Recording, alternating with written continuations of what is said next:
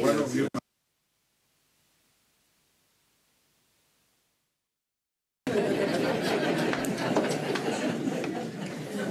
And I'm your senior, so you start. Are you on a senior? I'm also Mr. Senior. So senior, let's hear her. You said something. Let's hear how you will conclude. We are treating each other with decorum, but anyway, yes. You can say yes, with all due respect, I believe my senior learned friend, with all respect, and we really appreciate his response, was only limited to the response on the press statement and the letter.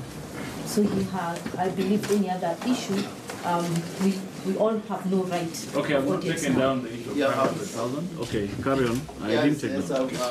I'll say that with a light tone. So it's something about the hospital. So, Your Honor, I would submit again. Please give us reasonable time. Thank you.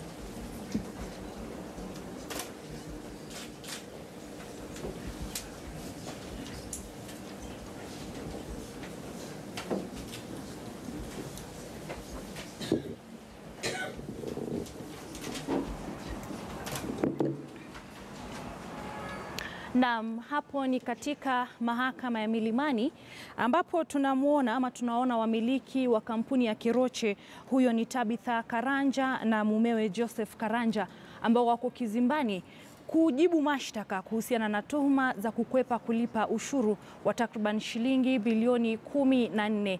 Kumbuka wawili hao wanawakilishwa na wakili wao James Orengo, na vile tuko na upande wa mashtaka ambao wanajaribu kujitetea kuhusiana na dhamana. Kumbuka awali walikuwa wametiwa mbaroni hapo jana mwendo wa dakika chache kabla ya saa 7 katika maeneo ya Naivasha kwenye makao makuu ya kampuni hiyo ya mvinyo ya Keroche, na kisha wakaweza kuletwa katika makao makuu ya idara ya upelelezi katika barabara ya Kiambu, ambapo kwa muda waliweza kujibu mashtaka ya tuhuma hizo, kuandikisha taarifa kunradhi. Kabla ya kulala, tunaarifiwa kwamba Tabitha Karanja aliweza kulala katika kituo cha polisi cha Muthaiga, lakini Karanja ambaye wakili wake kutoka hospitali ya Karen aliweza kuandika barua na kusema kwamba Joseph Karanja, daktari wake kutoka Karen, huyo ni daktari wa Joseph Karanja, mumewe Tabitha Karanja, aliweza kuandika barua na kusema kwamba Joseph Karanja ni mtu ambaye hali yake si nzuri ya kiafya, aliweza kufanyiwa upasuaji hivi majuzi, na kwamba basi ni mtu ambaye anahitaji kupumzika, na iwapo basi angelala korokoroni huenda basi hali yake ingekuwa mbaya zaidi. Kwa hivyo tunamwona huyo ni Francis Andaye ambaye ni jaji ama hakimu wa mahakama hiyo ya Milimani. Bila shaka kumbuka nilivyosema, wawili hawa ama wamiliki hawa wa kampuni ya Keroche, Tabitha Karanja na mumewe Joseph Karanja, wanatafuta dhamana. Manake hili ni swala ambalo limekuja baada ya wao kutiwa mbaroni hapo jana na kwa hivyo Orengo ameweza kusema kwamba itakuwa vyema iwapo wataachiliwa kwa dhamana, manake Tabitha Karanja, mumewe Joseph Karanja, ni mtu ambaye hali yake ya afya kidogo imedhoofika, na hivyo itakuwa vyema waachiliwe, na iwapo ataachiliwa basi mkewe haezi akaachwa, manake kumbuka hawa ni wanandoa. Kwa hivyo waachiliwe. Orengo anasema kwamba ikiwa ataachiliwa basi waweze kuachiliwa wote wawili kwa dhamana. Kwa hivyo ni swala ambalo tunasubiri bila shaka kuona maamuzi ya kesi hii itaelekea vipi. Lakini mtazamaji, ni vyema kufahamu kwamba kesi hii inakuja wakati ambapo masiku chache tu baada ya kuwa na kesi nyingine iliyokuwa ikimzingira Humphrey Kariuki, ambaye alikuwa ni mmiliki vile vile wa kampuni ya mvinyo ya African Spirits miongoni mwa kampuni zingine, ambaye naye pia tuliona masaibu yaliyokuwa yakimkumba. Akaweza kufikishwa mahakamani, akaweza kuachiliwa kwa dhamana ya shilingi milioni 11, lakini baadaye tena akatiwa mbaroni, kisha baadaye akiwa pamoja na wakurugenzi wengine wa kampuni hiyo. Sasa wako na mashtaka ya kujibu mwezi ujao. Kwa hivyo tutakuwa tunaona pengine kesi inaenda vipi. Kumbuka wanatuhumiwa na makosa ya kukosa kulipa ushuru. Kulingana na idara ya upelelezi ama kiongozi wa mashtaka ya umma Nurdin Haji aliweza kusema kwamba Tabitha Karanja na mumewe Joseph Karanja, ambao ni wamiliki wa kampuni hiyo ya Keroche, waliweza kukwepa kulipa takriban shilingi bilioni 14 kuanzia mwaka wa 2015 hadi mwaka huu wa 2019, tuhuma ambazo tayari wamezikataa.